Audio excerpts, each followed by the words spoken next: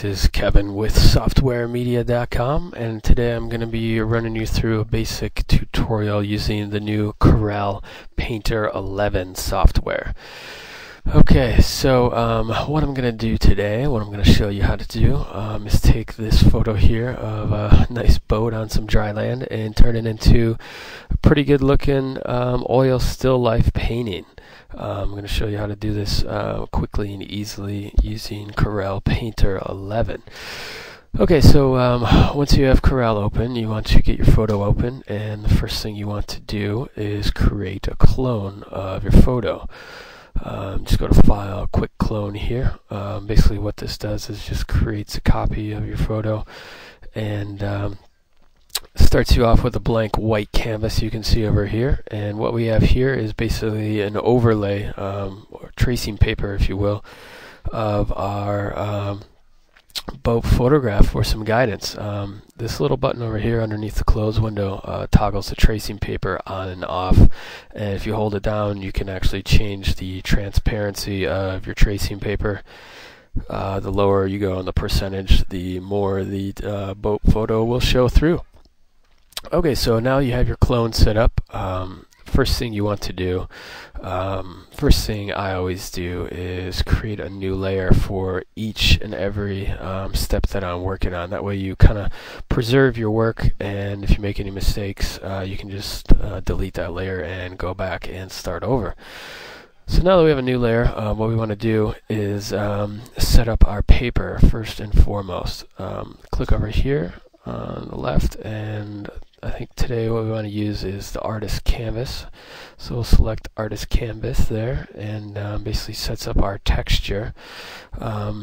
Once you have that done, you can go over here to your brush tool, and we're going to be using the simple cloner brush today.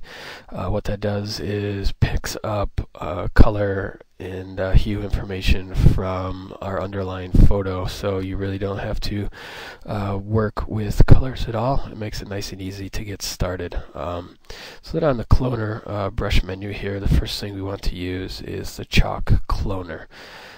We want to use a nice big brush size. We're just basically going to be filling in the background of our canvas here with some color information to kind of fill up some space. So we have our brush at about 50, opacity at 60, and the grain at 12%.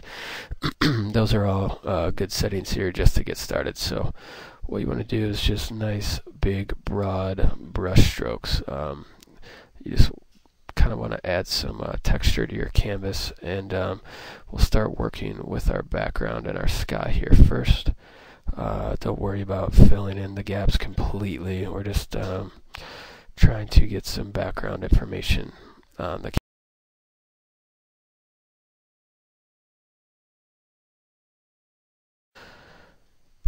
so if you want to turn off the tracing paper, you can see exactly what we've done so far. Without the tracing paper on there, you can see it's quite vague. You can't really tell what's going on. It's just more some background color information that's going to help once we get some oil on the canvas here. So we'll turn our tracing paper back on, and next thing we want to do is switch brushes to the oil brush cloner.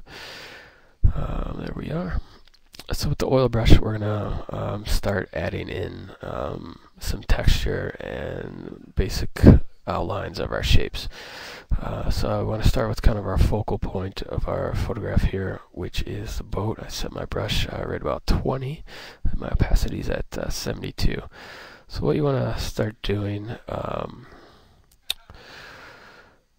when you get going here is just kind of tracing the outline of your boat.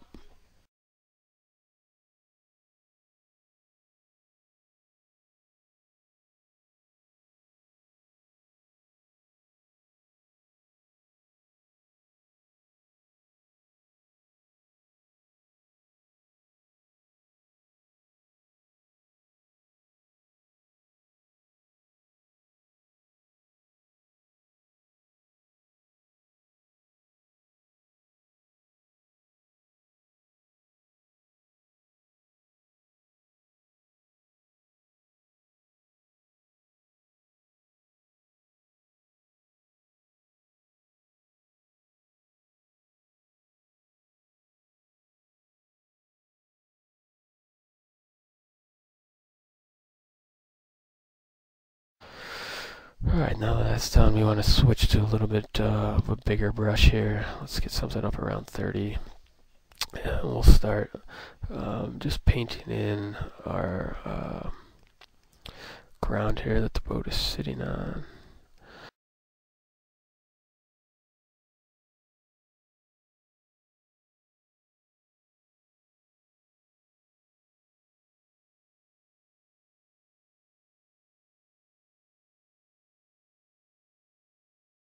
Once again, kind of want to switch to a slightly bigger brush. I want to just put in some highlights here for the clouds. So we'll make some kind of just broad, generalized strokes here for the clouds.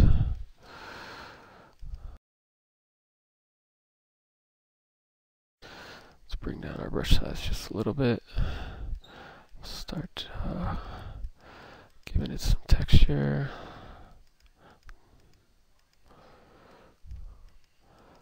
Okay. Now I want to bring it down just a little bit more. And we'll start filling in some of the sky around the clouds. Again, just be pretty liberal with the application here.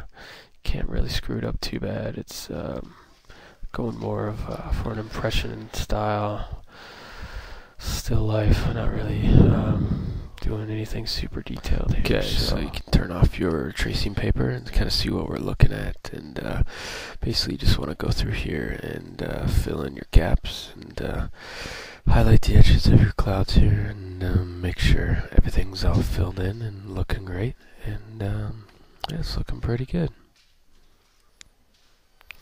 Okay, as you're finishing up here, our next step is going to be to switch to the smeary bristle cloner.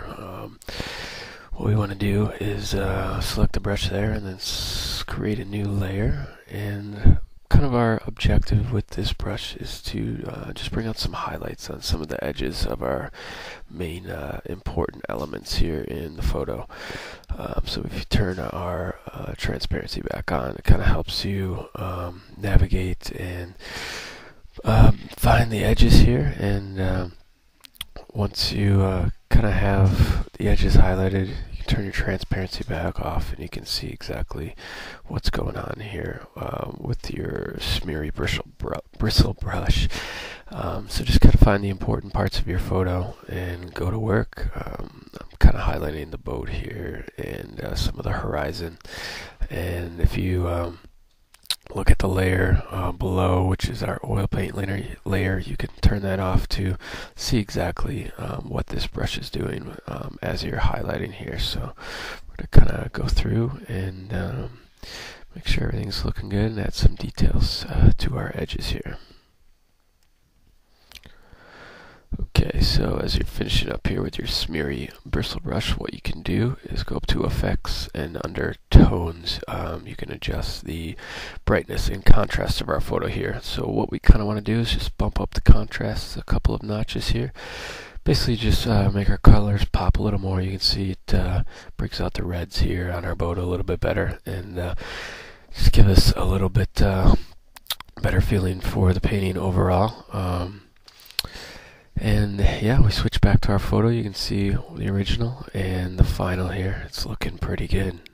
So basically that's how to take a photo and turn it into a good oil still life in just a few minutes using Corel Painter 11. This is Kevin. Thanks for watching.